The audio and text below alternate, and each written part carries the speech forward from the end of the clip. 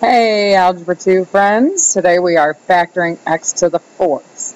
Now the good thing about x to the fourths is that they work just like x squareds for what we're doing in class. So these are going to work just like x squared. So on the left side I'm going to do the factoring of x squared, and then on the right show you how it works for x to the fourth.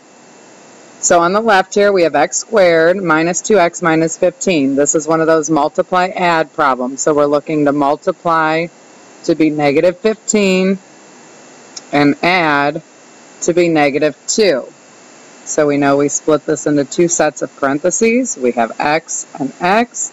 We're thinking, okay, what multiplies to be 15? That would be 3 and 5. We need to work with our signs so that we have a negative 15 and a negative 2. That would be negative 5, positive 3. So that's how we factor it when it looks like x squared minus 2x minus 15. X to the fourth is going to work the same way. We have an x to the fourth here minus 2x squared minus 15. So when you see an x to the fourth that looks like this, it's an x to the fourth here and an x squared is the middle term. So we are still looking at what multiplies to be negative 15 and what adds to be negative 2. Except this time when we split it up, it's going to be x squared and x squared, because x squared times x squared is x to the fourth. And we're going to end up with the same things of positive 3 and negative 5. Now to just quickly show you how this works, I'm going to go ahead and FOIL this back out so you can see that it's the same thing. So x squared times x squared is x to the fourth. Our outer term is minus 5x squared.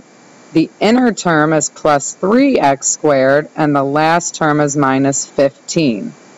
So here in the middle, those two terms give you your negative 2x squared. So this is x to the fourth minus 2x squared minus 15, which is what we were looking for. So that's just a little check to see that we did it right. But this answer in red here, this is your answer.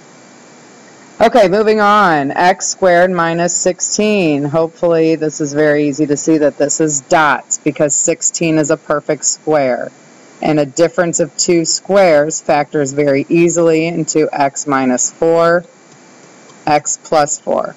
We're going to have that same concept over here, x to the fourth. X to the fourth minus 16 is going to factor just like what we did on the left, except instead of x and x, it's going to be x squared and x squared. And still, it's going to be the minus 4 plus 4. However, now we are not finished. This is not completely factored. Why? Because we have right here another case of dots.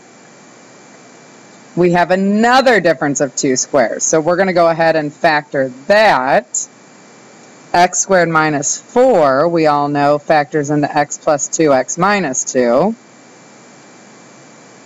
Oh, can't write in yellow, can't see it.